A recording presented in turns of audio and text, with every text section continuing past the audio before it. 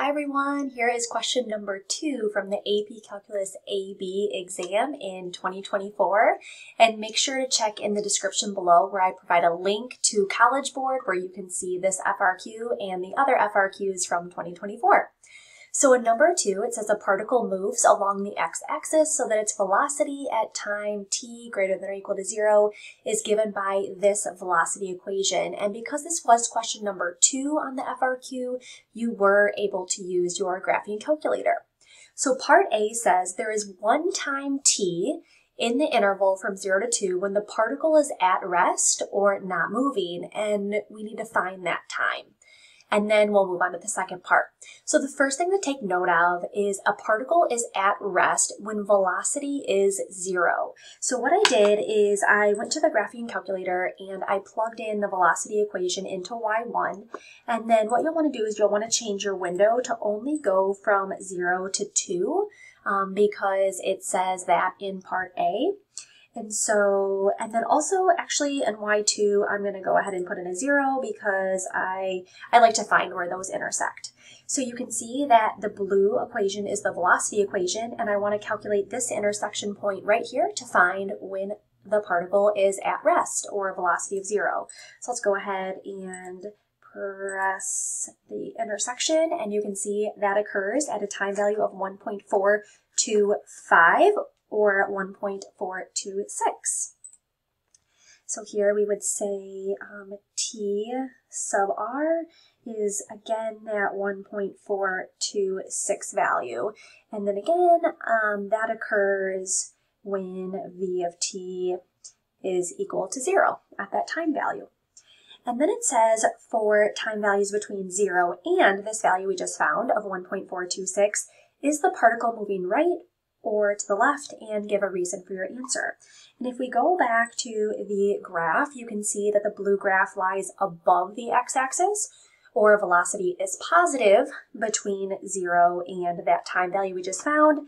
And because velocity is positive, that means this particle is moving right. So my reasoning would be for time values between 0 and 1.426, the particle is moving right because V of t is greater than 0. Let's take a look at part B. In part B, we are asked to find the acceleration of the particle at t equals 1.5 and show the setup for your calculations. So for this part, we need to recall that acceleration at 1.5 is really the derivative of velocity at 1.5. And again, you can use your calculator for this one. And remember, I have typed in velocity into y1. So when I head back here to the main screen, and I want to find the derivative of, I can just go straight to y1 and find that derivative at 1.5. And okay, so something interesting happens on this one because we get negative point and then there's a whole bunch of 9s. And so this actually, I had like an alert go off in my head thinking, okay, do I write negative 0.999, but that's awfully close to negative 1. So what answer should I put for this one? So what I did is I was unsure. So I thought to myself, you know what, let me go ahead and find the derivative of velocity or acceleration by hand. And the derivative of a natural log is 1 over t squared minus 4t plus 5. And then we have to multiply by the chain rule, so multiply by the derivative of the inside, and then subtract 0.2. Now, when I did that and plugged in 1.5, I did see that it was exactly negative 1. So you need to be careful there based on what the calculator gives you and what the number actually should be. So I'm going to go with negative 1 on that one. And then for the second part, it says, is the speed of the particle increasing or decreasing at time t equals 1.5, and explain your reasoning. To know if a particle speed is increasing or decreasing, you have to look at the sign of both velocity and acceleration. Now, we already found the sign of acceleration was negative because it was a negative 1. So now we need to find velocity of 1.5, and specifically not really what the value is, but just whether it is positive or negative is really what matters. So I'm going to go ahead and again use the idea that my function is already typed into y1, and let's evaluate that at 1.5, and we see we get a negative value. So again, what's important is that It's whether it's positive or negative. So as we can see, acceleration and velocity are both negative at a time of 1.5, and because they have the same sign, that means our particle, the speed of the particle will be increasing.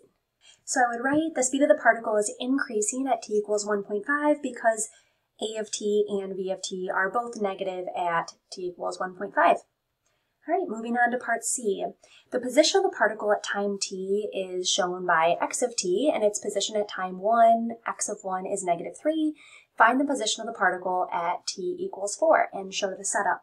So if we want to find the position of the particle at 4, we would need to first think about the position at 1 and then add on the change in position from 1 to 4 of v of t dt. And since v of t is defined, I'll go ahead and just write that in my work. So there is the setup. And so x of 1 is going to be negative 3. And so in your calculator, you can do negative 3 plus the integral from 1 to 4 of, and then we can go ahead and plug in that velocity equation. And when you do that in your calculator, it comes out to be negative 2.803. And so that would be the position of the particle at a time of 4. And then lastly, part D says to find the total distance traveled by the particle over the interval from 1 to 4 and show the setup for your calculations. And the main thing to remember here is if I just do the integral of velocity, that gives me displacement. But since this question is asking about the total distance, you would need to set up the integral from 1 to 4 of the absolute value of velocity. That way you get the total distance. And when you do that in your calculator, you end up getting a total distance of 0.958.